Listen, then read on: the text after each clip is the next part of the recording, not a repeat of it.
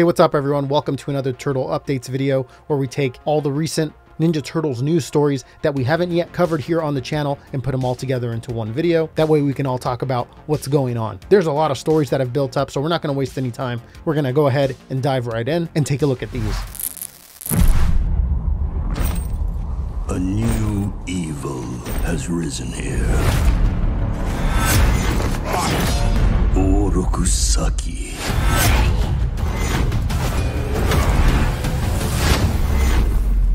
Alright, so let's talk about the Shredder bundle for Call of Duty Modern Warfare 2 or Warzone 2. And this bundle was just recently released a couple days ago. Let's break down everything in the bundle. First, let's take a look at the Shredder himself. And it looks like they went with a 1990 movie inspired design for this Shredder. You can see him right there with that burgundy type color. If you look at him on the side there, he has a canister of ooze that he carries around. And overall, I think he looks great. Just looks like a updated version of the 1990 movie, which is my favorite. So I'm glad they went with this style. When it comes to the bundle itself, what does it come with? Let's go ahead and take a look at that. You can see he comes with two weapons. One is called the Oroku, and the other one is called the Saki. And if you look here, he also comes with this small sword here that they call Steel Claws. Next, looking over at his vehicle skin, he has this tank here that is called the Utrom. And if you look at the tank skin, it does kind of look a little Technodrome-ish. So they're probably calling it Utrom because of Krang, which is pretty cool. We look over here and we can see that it comes with a special move that he does called Shred 'em Up. It looks like he slides up behind the enemy there and just kind of takes him out. Next, we look over here at the charm. This is something that just kind of hangs off of the weapon off to the side, but you can see it in game. And this is a little Foot Clan symbol. The next thing that comes with the bundle here is this shredded sticker that can also go on the weapons. And then finally, it has this little calling card thing here that like plays whenever you take out an enemy. It pops up on their screen from what I remember. Now, I believe the bundle itself goes for about 2,400 COD points, which is about 20 bucks. Super interesting to see the Shredder here in Call of Duty. I wonder if they're going to do like a Foot Soldier or any other characters, or if it's just the Shredder. But yeah, I thought you guys would want to check this out, especially if there's any COD players out there. But let's move on over to the next story. All right, next up, we have a lot of Ninja Turtles Mutant Mayhem news. Ever since the trailer came out, there's been stuff coming out right and left. So let's talk about everything that we've seen so far. First, let's talk about this apparel that's popping up on Walmart, Amazon, and even the Paramount store. And these give us new looks at the Turtles that we haven't seen yet, which is pretty neat. Here we have the team all jumping down together. We have Leo in this cool pose here. And yeah, it looks like they're up on all three of those platforms, Walmart, Amazon, and the Paramount shop, which is pretty cool. They came out with that quick. As soon as the trailer came out, all the merchandise went up. All right, next up, we also have a Teenage Mutant Ninja Turtles Mutant Mayhem cereal that's going to be coming out, made by General Mills. We're looking over here on the Marky Devo Facebook. I believe he is a blogger that talks about all sorts of different food-related news. And you can see here on one of his posts, Kawa Frickin' Bunga, the new Teenage Mutant Ninja Turtles movies is set to release August 4th. In highlight of the new movie, General Mills has a new cereal on the way. The Teenage Mutant Ninja Turtles Mutant Mayhem cereal features cinnamon apple flavored cereal puffs with Teenage Mutant Ninja Turtle marshmallows.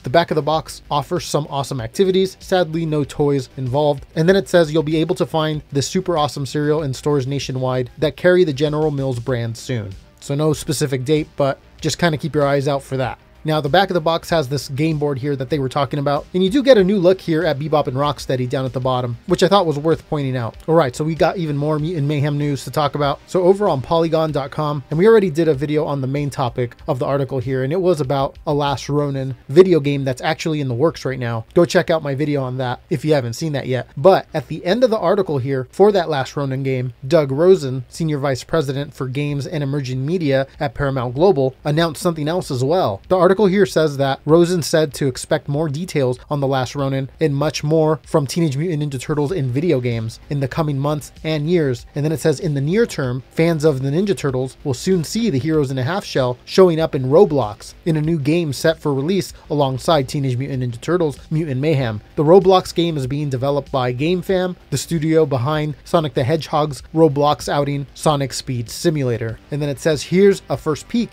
at that game's take on the Turtles, and you can see them right there. It's the Mutant Mayhem Turtles, but in that Roblox style design. So yeah, if you're a fan of Roblox, there you go. The Mutant Mayhem Turtles will be showing up soon. No specific date was given, but the movie comes out in August. So I would imagine between then and now, you should start seeing this pop up. And that's not all. We have even more Mutant Mayhem stuff to talk about. Here in the In Spirit Designs catalog for 2023, we can see that they're going to be doing Teenage Mutant Ninja Turtles Mutant Mayhem costumes this Halloween. You can see it right right there, Leo and Donnie, Raph and Mikey. And it looks like these are going to come in infant sizes, toddler sizes, child sizes, and adult as well. If you look at the description of the costumes, it says jumpsuit with attached belt and self-stuffed turtle shell and eye mask. So it sounds like the body jumpsuit will be designed to look like the Mutant Mayhem turtles with a shell that you have to stuff yourself with, like jackets or like a pillow or something, if I had to guess. And then it looks like it just comes with an eye mask. So not like a full face mask, although it does appear that they will be also selling separate face masks as well if you go further into the article. You can see them right there. And here they call it a child accessory, and it says one size fits most. Although I remember the Rise of the TMNT Turtles also came out with similar masks like this. I actually have one of them, and they're not that small. Like an adult could probably pull it off and wear it. Looks like they will have the weapons available as well, alongside an actual shell that they're also selling as well, with a belt and all the little buckles with the different initials of the different turtles. This shell here looks like it's also only for children, and I don't think that one would be able to be pulled off by adults, but we'll have to wait and see when they actually come out. Next, you can see down here that they have some trick-or-treat bags. They have one of a Raphael, one of a Leonardo, and then one of a turtle shell. And then as for the Mutant Mayhem stuff, that is about it. There's these ones right here with like a dress,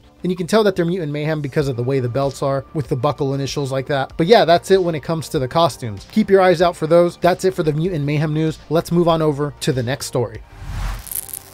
All right, let's move on over to some Ninja Turtles collectibles news. Here first up, we have the Diamond Select Raphael Gallery Diorama. This is the second turtle in their line so far. They had originally came out with Leonardo, and now next up we have Raphael. And you can see him right there. He kind of looks a little bit like an IDW Comics Ninja Turtle, which looks pretty cool. Let's read the description. It says, a Diamond Select Toys release. We're getting the gang back together, joining Leonardo in our new line of TMNT Gallery Dioramas. Raphael takes his place in the connecting rooftop display. This all-new sculpture stands approximately 9 inches tall and depicts the hot-headed Ninja Turtle wielding his twin sai. Made of high-quality PVC, it comes packaged in a full-color window box designed by Kinetic Underground, sculpted by Sandro Luis Sampaio. Coming soon, Michelangelo and Donatello's. So we'll keep our eye out for those. I think it's really neat how all of these are going to connect into one big piece, and at a price range of 75 bucks and then being 9 inches tall makes it a good bang for your buck in my opinion. But let me know what you guys think down below. We do have some more statue news though. These are coming over here from Iron Studios. First up, we have Bebop Art Scale 1/10 statue, and you can see him right there. He's definitely inspired by the 1987 cartoon, but done in a more gritty, realistic way. You can see some of the details down here. It says material made in polystone. You can see the height there will be 9.2 inches. So about the height of the last one we just talked about, although the material on this one's different. Given it that higher price point, you can see right there that the final product price will be $199.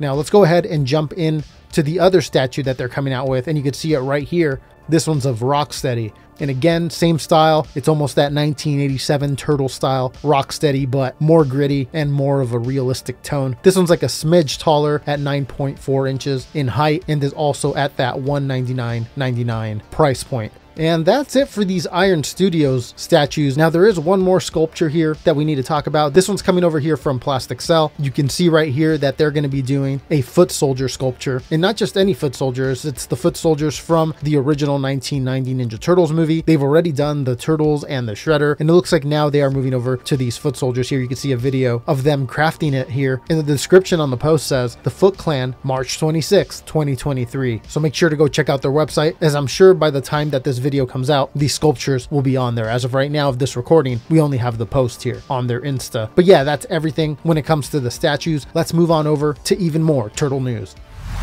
All right, we got a little bit of action figure news here. First up, we have Wave 10 of the Super 7 figures. You can see they have Classic Rocker Leo, the Rat King, Ninja April, and Casey Jones. You can see all the images right there. And you can see that for all 4 figures, the price is $220, and they are in their pre-order phase, with pre-orders closing on April the 7th. It says estimated shipping winter of 2023. But yeah, that's it here for the Super 7 figures. There is one more figure to talk about, and that's the NECA Last Ronin Ultimate Red and Black Rogue Derelict 7-inch action figure. And this was part of the Target NECA Holothon event where they released a bunch of stuff. They released a bunch of other figures as well that we've already talked about in previous updates videos when we saw them at the conventions last year. But this one here we hadn't talked about yet, so I definitely thought it was worth highlighting. Looks super cool. Let me know what you guys think of these figures down below in the comments. But yeah, let's finish it off with one last story.